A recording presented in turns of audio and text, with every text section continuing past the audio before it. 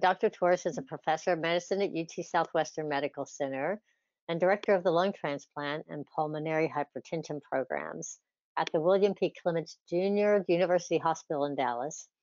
Dr. Torres developed the Pulmonary Hypertension Program, which is now the largest such program in the United States. His clinical interests are very broad, including pulmonary hypertension, lung transplantation, lung volume reduction surgery for emphysema. Let's see, I've got to move my injections in immunosuppressed patients and clinical outcomes research in lung transplantation and pulmonary hypertension. Very broad perspective. Dr. Torres has also served as a principal investigator or co-investigator in many clinical trials, including multi-center clinical trials to improve the survival of lung transplant patients. In addition, he's working on testing new equipment to improve the donor organ supply. Texas Monthly named him a super doctor in, better go back, just in 2018, and he was included in D Magazine's Best Doctor list for 2018. In the same year, Dr. Torres received UT Southwestern's Program Development Award. So, Dr. Torres, we welcome you, and we're so glad you're here. Well, thank you, guys. Thank you, Diane, for introducing me, and thank you to the Scleroderma Foundation for inviting me to talk about the treatment for lung disease as well as lung transplantation for patients with scleroderma. As you guys know, I work at UT Southwestern. This is the main campus of UT Southwestern, where we have Clements down here and the Cancer Center and the outpatient buildings, offices. Today, I want to talk about the treatment of scleroderma, lung disease, and then lung transplantation. So when we talk about the treatment of interstitial lung disease from scleroderma, we have two main therapies available: the anti-inflammatory medications, which lower your immune system, and that's how they help treat the disease. And then the second types of medications are what we call the anti-fibrotic medications that try to relieve the scarring that is formed from the inflammation that was caused by scleroderma. And then we'll talk about the lung transplant per se. So first of all, let's talk about the anti-inflammatory pathway. Initially, historically, we were using cyclosporine, cyclophosphamide, Cytoxan, for the treatment of interstitial lung disease from scleroderma. That was the main driving therapy for many, many decades.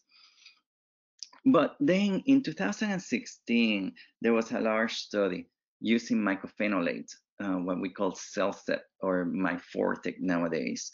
And this was a large clinical trial where about 140 patients were split 70-70 to take mycophenolate or Cytoxan, cyclophosphamide, and then follow them for about 2 years and see how they were doing. And the results were that both of the medications, patients placed on cyclophosphamide or mycophenolate, both of them improve their lung function, that FVC that Dr. Assisi was talking, that we use to monitor our patients to see if they're responding to therapy. So both patients groups improve. So that was great. Mycophenolate work as well as cyclophosphamide for treatment of interstitial lung disease. But what was even nicer was that the adverse events, the side effects of the medications were very different. Those patients taking mycophenolate, they had less leukopenia, neutropenia, anemia, thrombocytopenia, blood in the urine was similar, and infections rates were very similar. So given that the medication of using mycophenolate was associated with less side effects, is a great armamentarium that we have nowadays for treatment of the interstitial lung disease associated by scleroderma. Over the past year, as a matter of fact, this publication was just published in January. Anti-fibrotic medications like nintedanib has been studied on patients who have scleroderma, interstitial lung disease. And this was a great study from the census trial. They had a subgroup that was analyzed of patients who were on mycophenolate and were given nintedanib. So this study is kind of interesting. You have 4 groups. You have initially 580 patients randomized to taking nintedanib versus placebo. But of those, half of them were taking mycophenolate or not taking mycophenolate. And on the placebo, half of them were taking mycophenolate and the other half were not taking mycophenolate. So basically you have 4 groups at the end that we were studying. And then we look at them over the next 52 weeks and see what the outcomes were. What was nice about the results of this study was that patients taking mycophenolate, if you gave them nintedanib, they did not drop their lung functions as much as those patients who were not given nintedanib. But at the same time, the patients who were not taking mycophenolate also responded to nintedanib compared to those who were not taking anything.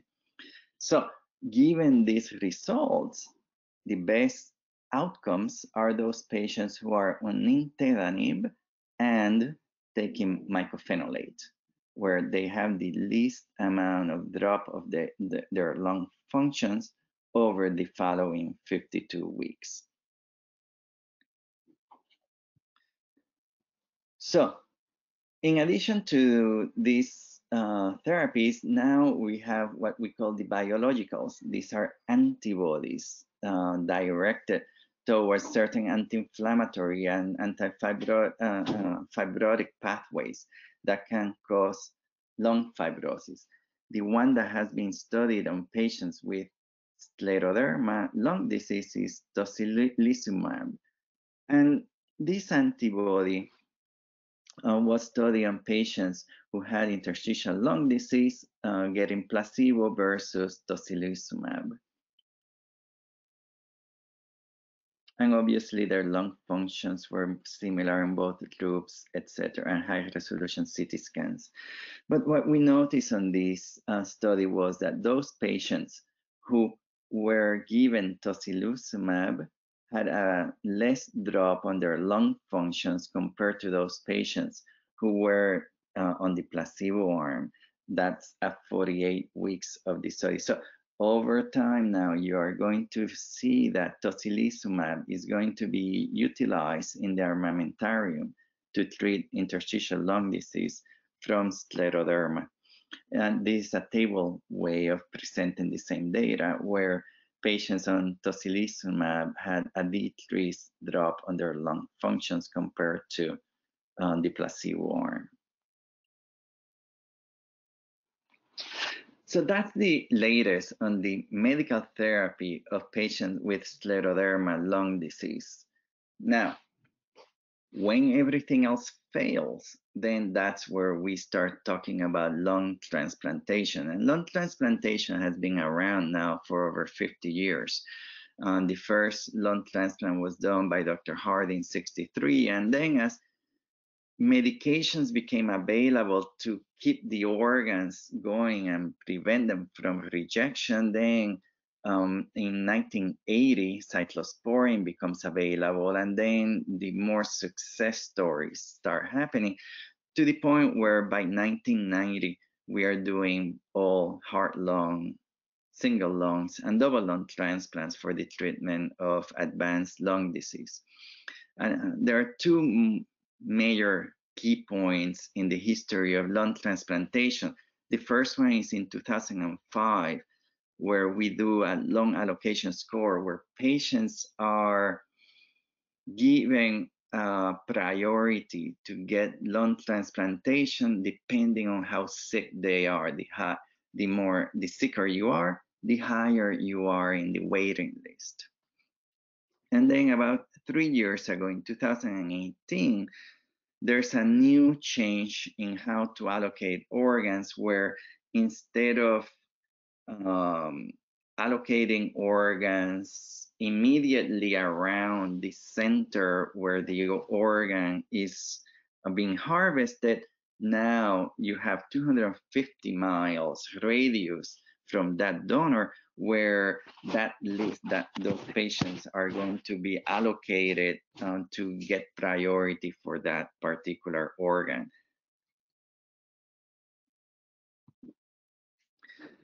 When we look at patients who have interstitial lung disease, like Dr. Azizi was pointing out, we are going to see patients who have small lung volumes, have thickening interstitium, and these patients have significant interstitial lung disease.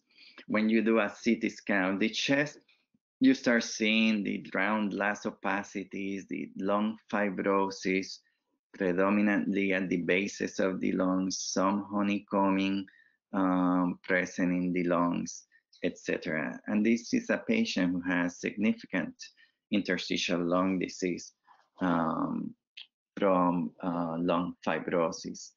Obviously, when we have patients who have lung fibrosis, our main concerns is that usually they tend to be on the older side, and they can develop malignancies and other comorbidities like diabetes, high blood pressure, obesity, and osteoporosis.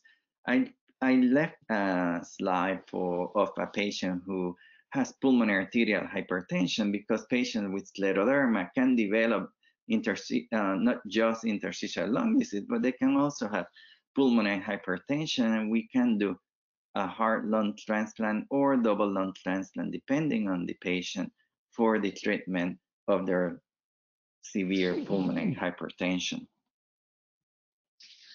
And again, these are large pulmonary arteries on a patient who require a heart lung transplant.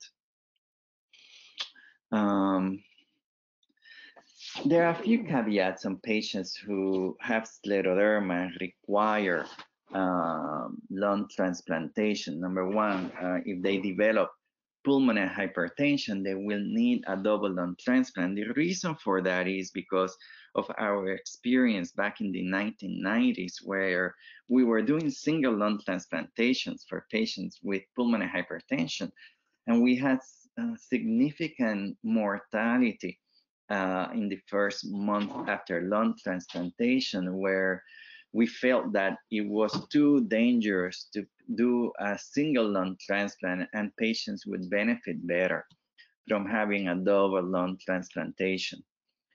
Also, it's important to remember that patients with scleroderma can have gastrointestinal involvement, and that can be a problem because patients can have the esophagus involved with their scleroderma to the point of having severe dysmotility, achalasia, where the esophagus doesn't move whatsoever. Also, they can have bowel dysmotility, malabsorption, and you can imagine how this can become a problem after lung transplant, where the lung transplant per se can be perfect, can be go without any complications, but then because of all these other problems with the intestines, then the patient not do well. Obviously, skin is involved in patients with scleroderma, and one of the concerns is the Raynaud's.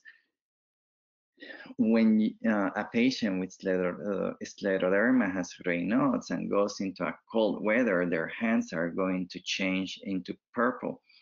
And it's a ischemic lesion in the arteries of the that is being affected. So imagine you are going to the operating room, and if the operating room, they keep the temperature very low, suddenly you can develop ischemic limbs and lose a finger, a hand, or a toe or a foot just because of the surgery.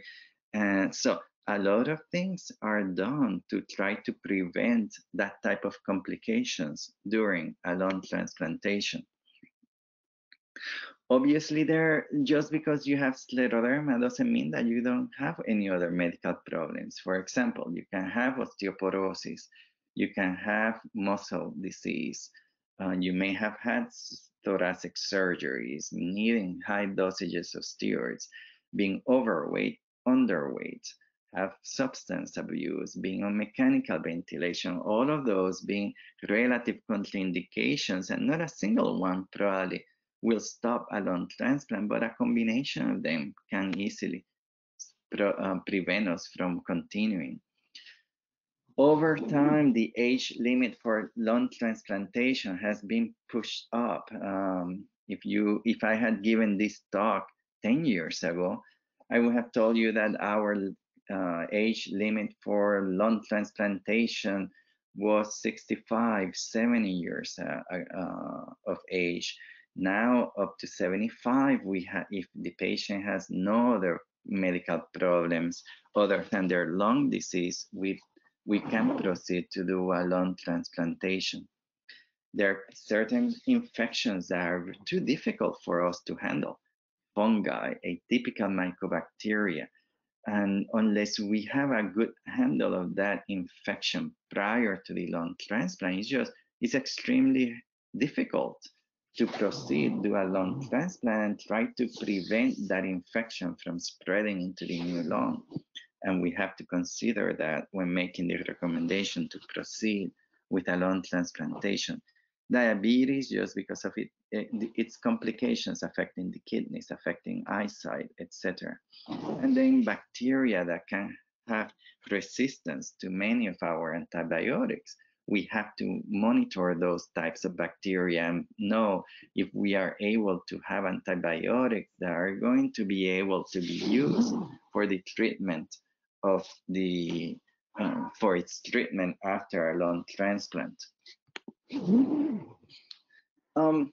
There are certain things that completely prevent us from doing a lung transplantation. For example, if your disease has affected your bone marrow where your cell lines are not being produced, suddenly you would be requiring blood transfusions all the time, and your immune system then would start getting active and then destroy the new lungs.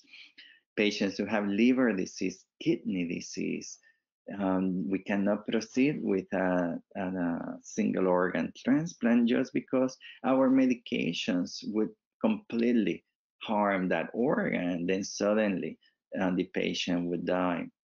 Certain malignancies, like solid organ malignancies, like breast cancer, renal cancer, colon cancer, melanomas, we have to wait at least 5 years after lung cancers.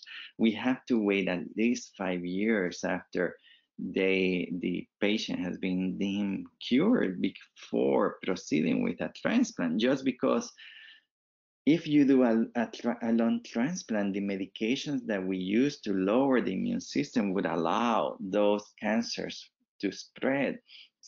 So we have to make sure that there is no residual cancer cells left behind. Certain infections like HIV also are a contraindication. As we talked about it before, the lung allocation score, it's a score that we give to all the patients in the waiting list. And that score is the combination of the probability of survival in the waiting list at 1 year and survival after lung transplantation 1 year. What that means is that if you're very sick, your score is very high because your survival without a transplant is very small. But at the same time, if you're too sick, then the chances of making it through surgery is lower, and that can lower your score at the end. And then the distribution of organs, where now we look at that lung allocation score around the 250 nautical miles radius from the donor hospital to allocate the organ to those patients first. This is what normal lungs look after lung transplantation, and this is just a few days after lung transplant. You can see how pretty the new lungs look, and you still have chest tubes, 1, 2, 3, and a fourth one hiding back here. And these are fresh lung transplant and how lungs should look after doing a double lung transplantation. Can things go wrong after a lung transplant? Absolutely. The first thing that can happen is what we call a reimplantation response. Remember, you're taking an organ from a donor, putting it on ice, and bringing it to another facility, and then hooking it up to a new patient. That organ has been preserved with solutions to keep the organ from getting damaged. But when you implant and open the normal blood to that organ, suddenly any damage to the small blood vessels of that transplanted lung will cause the water part of the blood to sneak out of the blood vessel and get into the lungs, and the lungs get full of water. And this tends to happen in the first 96 hours after lung transplantation. We have many different techniques to try to mitigate or improve or resolve that reperfusion injury and make the patient do well. This is an image of a patient who has severe reperfusion injury, and you can see how white that right lung is, and that's reperfusion injury, a lot of water in that lung that we need to fix so that the patient can oxygenate. But not only can certain things, mechanical things can happen to our patients, but certain infections are more prevalent on our patients. And one of them is CMV, cytomegalovirus infection. And this is a virus that can cause significant leukopenia, thrombocytopenia, hepatitis, pneumonia, and the patients can die from this disease, this viral infection. And you can see how in this patient just had a fluid around the right lung, and after we took the fluid out, we saw haziness in the lung, and we felt that that was not normal. So we did biopsies of that lung, and suddenly you can see all this pink material around the nuclei, and when you stain it for CMV, you can see the very dark stain associated with the infection of CMV. And we have many ways of treating CMV and medications to prevent that infection from destroying the lungs. Not only our patients can develop certain viral infections, but they also can have other types of infections. In here, you can see that little bump next to the heart. And when you do a CAT scan of the chest, you can see a pulmonary nodule hidden next to the heart. And obviously that was a nodule that was very difficult to get to by doing a bronchoscopy. So we had to do surgery to take it out. And when we took it out, it was an aspergillus infection. It's a fungi that can destroy and kill the patient. And removing that fungi and then putting the patient on medications to treat the fungi is the right therapy. And the patient did very well, and she's alive 10, 15 years after lung transplantation. Not only patients can have reperfusion injury, infections, but also the immune system can attack that new organ. Remember, your immune system has been developed over millions of years to destroy things that don't belong into a human body. That new lung doesn't belong there. And the immune system's job is to destroy it. And though we use a lot of different medications to prevent the activation of that immune system to recognize the new lungs, we at times can fail. So when we have draft dysfunction, there's what we call the hyperacute reaction. This one tends to be extremely rare. That's when by a mistake gets done and you put the wrong organ because the blood type got missed. And if you remember about 5-7 years ago, something like that made the news nationally when a patient at Duke got the wrong blood type organ, and that created a lot of chaos throughout the country, and many things were put in place so that that type of problem would not be repeated again. But that was a hyperacute rejection where you put an organ, your immune system is already predisposed to destroy that type of organ, and you have severe rejection. Most of the time, though, we will have primary graft failure from infections, preservation not going well, or mechanical problems during the transplant. Acute rejection can present in different ways, like fever, low oxygen, fatigue, tiredness, cough, and usually we are going to make this diagnosis by looking at the lung functions, chest x-ray, doing bronchoscopy, biopsies, and seeing what evidence we have towards that disorder.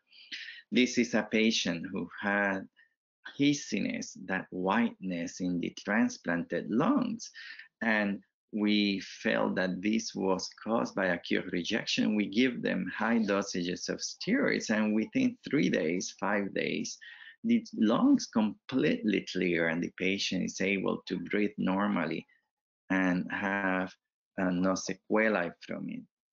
When we do the biopsies, what we tend to see, this is a little blood vessel.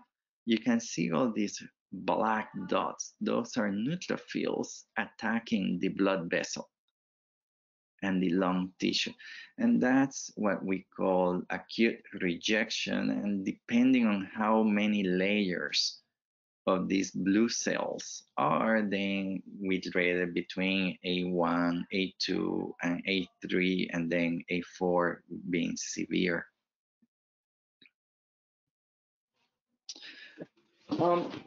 In addition to having episodes of rejection, there are certain medications that we use in our patients to prevent rejection that over time can cause problems and complications. One of them being what we call post-transplant lymphoproliferative disorder. We tend to see this type of disorder when we have immunosuppressed our patients significantly with certain medications like antibodies against lymphocytes to lower the immune system of the patient. These patients can develop Epstein-Barr viral infections, and usually when we see this disorder, it's about 8 months after giving these types of medications, and it usually presents with small pulmonary nodules. In this patient, you can see this is a patient who had emphysema, a transplanted left lung, and you can see a little spot hidden back there. When you do the CAT scan of the chest, you can see the large mass in that right lung, and when you take that lesion out, suddenly you see all these blue cells that are very similar to each other, and when you do certain markers, they are all identical, and this is what we call post-transplant lymphoproliferative disorder. These types of disorders, you give them certain types of medications that we use for treatment of lymphoma, and then they can go away very easily. Not only can we face infections, rejections, malignancies, but also when we do the procedure, things can go wrong. This is the bronchi, where you have the native lung airway here, and then this is the transplanted lung going down. So we use blue sutures to see that margin between what was native of the person and what the transplant, where the transplant starts. And this is a normal airway looking in a patient. This particular patient, you can see that there is the blue lines and then there's a hole. Well, this is what we call dehiscence, breakdown of the suture line, and suddenly there's no tissue there, that space outside of the airway. This patient had to go back to the operating room and had the whole anastomosis redone to fix that lesion. So over the last 20, 30 years, the total number of transplants being performed in the world has continued to increase. Currently, we're doing between 4,000 to 4,500 transplants a year throughout the world. Most of the lung transplants nowadays are double lung transplants compared to single lung transplants, and that has been a change that has been happening consistently over the years. That doesn't mean one is worse than the other one, they're just different, but it's something that has been a trend.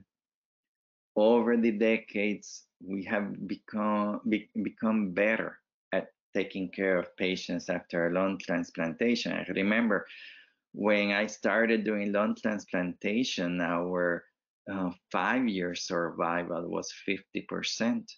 Now we are about 60%. I'm sorry, about 6 years, 50% survival. So over time, with improvement of immunosuppressive therapy, so better understanding of disease, more technology available for us, we are doing better. So today, 50% of our patients are alive at 6.5 years. 50% of our patients are alive at 6.5 years. Lung transplantation is not a cure. We are exchanging illnesses. But on a patient whose life expectancy is 1 to 2 years, 6 years is a big difference. When we look at the types of organs that, type of diseases that we are doing lung transplantation, we have COPD, lung fibrosis, etc. But Scleroderma falls here in the connective tissue disorder. So we do not tend to do that many transplants for Scleroderma. It is true, we could hide some of the Scleroderma patients here in interstitial lung disease, not the idiopathic pulmonary fibrosis patients. So somewhere between 1 and 5% of the transplants are for connective tissue disorders, Scleroderma type of organs. The life expectancy after lung transplantation with the Scleroderma lung diseases is about 6.5 years. There are other diseases like cystic fibrosis, whose life expectancy is better, close to 10 years, but others like idiopathic pulmonary fibrosis, where it's shorter, about 5 years. There are certain diseases that make it's dangerous to do a lung transplantation, and for example, donor organ having hypertension, HLA mismatches, hospitalization at the time of transplant, CMV mismatching, other diagnoses other than COPD for lung transplantation, etc. All of those factors are going to affect the 5-year survival. Age of the recipient. The older you are, you have a higher risk of not doing as well at 5 years compared to younger patients. That's why the older you are, the more perfect you have to be. You cannot have coronary artery disease. You cannot have other risk factors because it will affect your survival after lung transplantation. The number of transplants that a center does in the past 3 years also affects. So you need centers that are doing about 30 transplants a year. If they're doing less than that, suddenly your mortality at 5 years is higher than centers who are doing transplants more frequently. So when we talk about lung transplantation, there are certain things that we are doing to improve the survival of patients while they are in the waiting list, as well as increasing the number of organs available for lung transplantation. The first one, keeping patients alive before a transplant. This is a patient who was very sick, and we had ECMO, extracorporeal membrane oxygenation, where you take the patient is so sick that we cannot provide enough oxygen through the lungs for the patient because of their lungs being so damaged, etc. So what you can do is you take blood from the patient, send it to a machine. The machine then puts oxygen in the blood and sends the blood back to the patient. This is the technology, or how a room would have looked 10 years ago if we were if we had a patient needing ECMO. All that technology now has been simplified with this technology.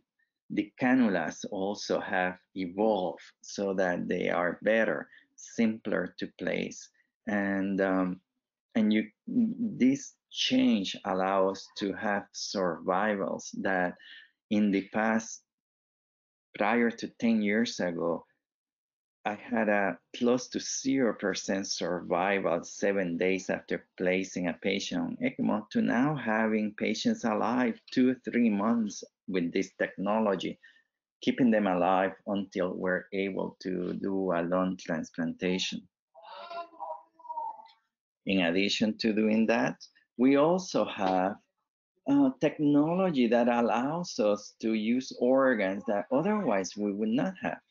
And there are two different systems out there to preserve organs and to move organs from place to place. There's the transmedic as well as the ex vivo technology. This is the transmedic technology where you take an organ that you harvest, you connect it to the machine, and you oxygenate and keep the organ perfused and preserved with blood-like substance. You do not freeze or cool down the organ. You keep them at room temperature, etc. And you keep the organ alive until you do the transplant.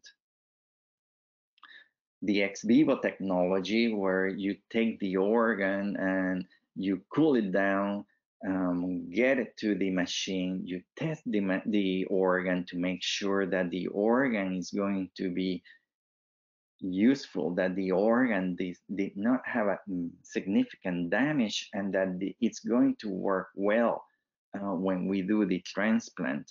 This technology allows us to test the organ for about 4-6 hours before we say, yeah, it's a good organ, let's utilize it. We can do bronchoscopies, we can do x-rays, we can test oxygenation, etc., and say, yes, this organ is working well, or no, this organ is not a viable organ, we better not use it, because if we use it, the outcome is going to be poor. So in Texas at UT Southwestern, we do about 60 to 70 transplants a year. This year with the COVID, our volumes drop. That puts us top 20 in the nation. We were historically top 10 to top 15 in the nation in volumes. And in Texas, we're the second largest program in the state. Some of the things that we need to look at when you are going to have a transplant is survival. Are you going to be able to stay alive while you're waiting for a transplant? And what's the chance of being alive 1 year after lung transplantation? So those are things that are available publicly for anyone who is looking for a transplant. So over the last 2 decades, medical as well as surgical advances have allowed increased medical treatments and lung transplant survivals for patients with scleroderma. The new allocation score for lung transplantation allows patients to get transplanted earlier according to severity of their disease. Currently, patients with lung fibrosis, we get them transplanted within 3 months of being active in the waiting list, most of them. The new allocation of organs by nautical miles may increase the rate of transplants for the very sick, because now we have more organs being offered for these sicker patients. And that's it's all I wanted to talk about.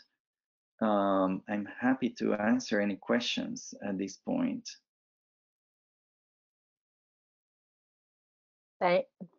Thank you, Dr. Torres. We will have 2 people come on. Misty Chapman, who is the Vice President of the Board of Directors for the Texas Bluebonnet chapter, is going to be asking some questions. And Hi, we should Misty. also see, oh, hi, sorry about that. We should also see Jason Delancey, who is on the Texas Bluebonnet chapter Board of Directors and is our treasurer. So they're going to ask you questions that have come in from the attendees while you were doing your presentation. So I'm going to close my camera and step off. Thank you so much again. Oh, I'm Diane Lee. I'm the president of the chapter. I don't think I introduced myself earlier, but we met at a DFW support group. So I thank you very much for spending the time to do this presentation and spend time with us today. So I'm closing out, and Misty and Jason will ask questions. Hi, Dr. Torres. Thank you for presenting today for our event. Thank you, Misty. So our first question is, what is the recommended best pharmaceutical treatment for SSc-ILD, a single drug like mycophenolate, or a combination treatment with mycophenolate and nintedanib, or mycophenolate with tocilizumab? Sorry.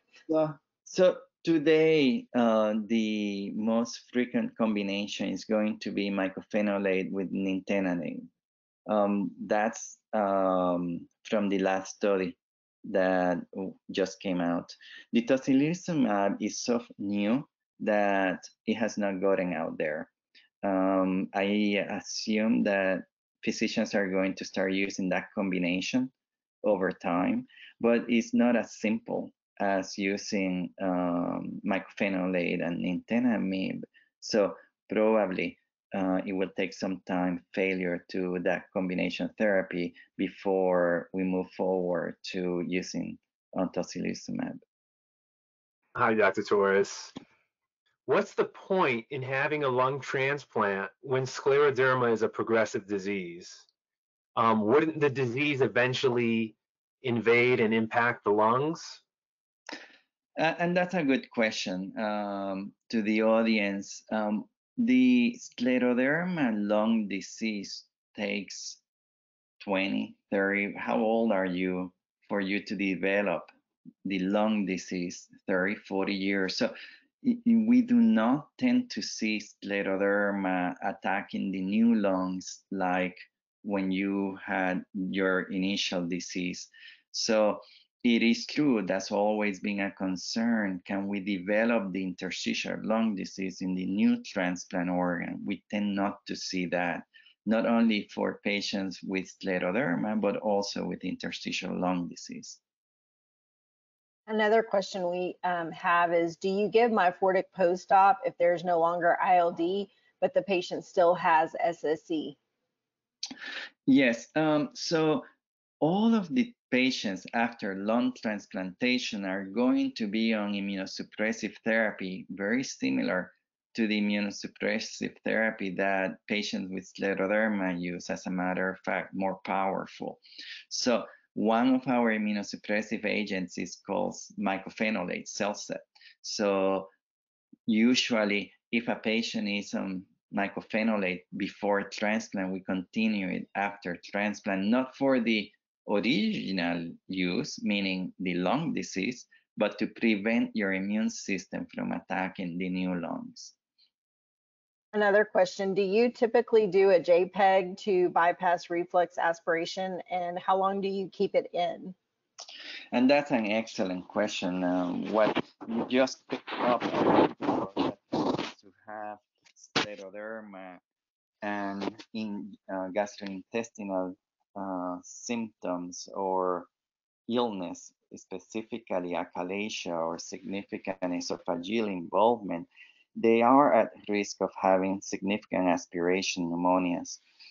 That by itself will destroy the new lungs. So about 5 years ago, we decided to see if we could help patients with scleroderma and other diseases that affect the esophagus and see if we could do something to proceed with a lung transplantation. And one of our thoughts was putting a patch that way, bypassing the esophagus and the stomach and feeding directly in the distal intestines, hoping that we will not have these episodes of aspiration and suddenly protect the new lungs from developing chronic rejection.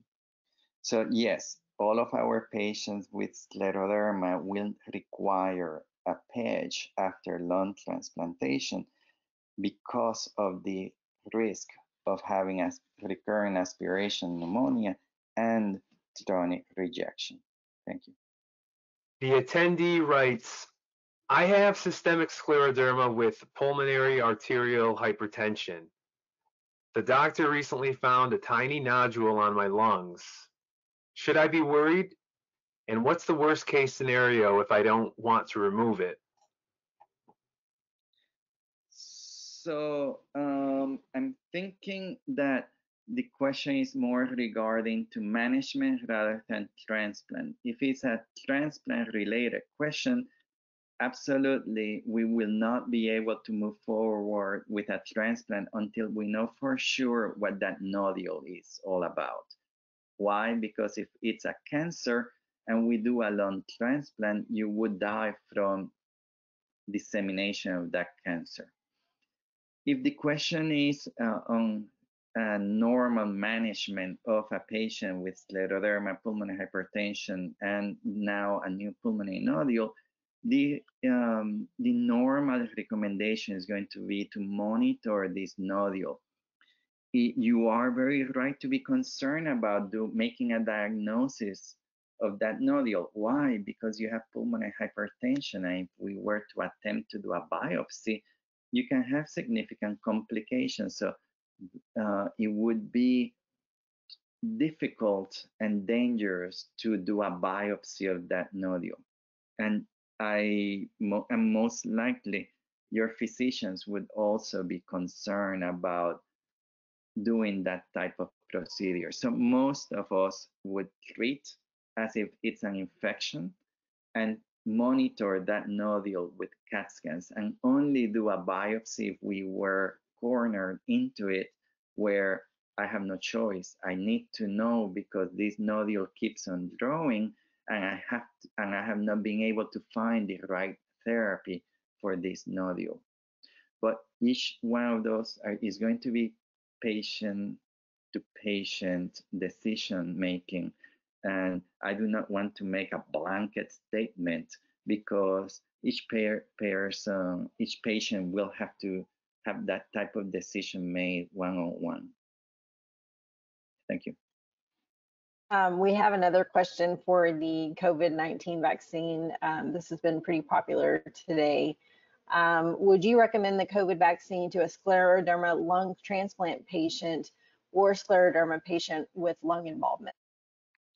I would recommend the COVID vaccine to anyone who is at high risk of dying from COVID. And the reason is because we know that short-term safety and efficacy is real. It's safe and it's efficacious. The main question is what's going to happen 5-10 years down the line? Are we going to have complications that we have not had enough time to study them? Well, if you have advanced lung disease and you get COVID, you are going to die. It's not ifs, ands, or buts.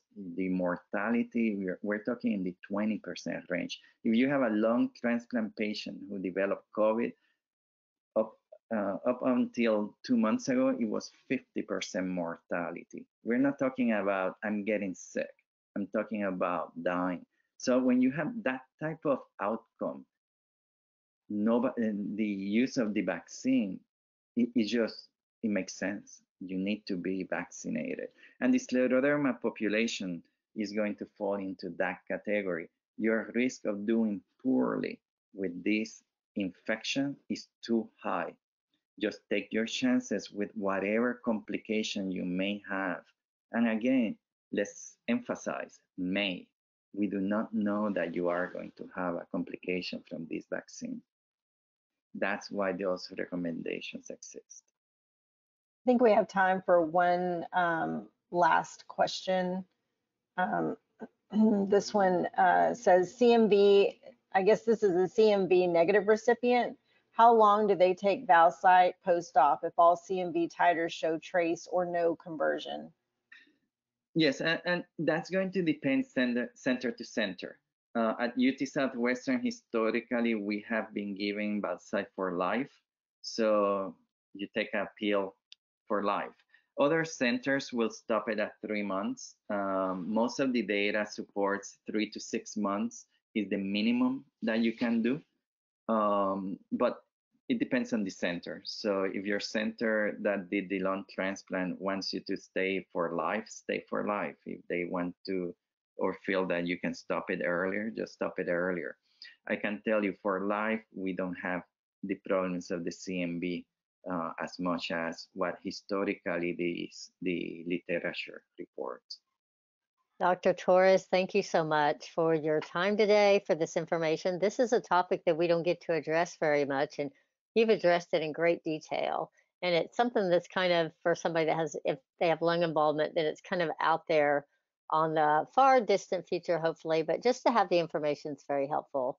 So we appreciate your time today, talking about both the treatments for scleroderma, Thank you, Diana, lung involvement, and for transplants. So appreciate you and appreciate you being on our medical advisory board also.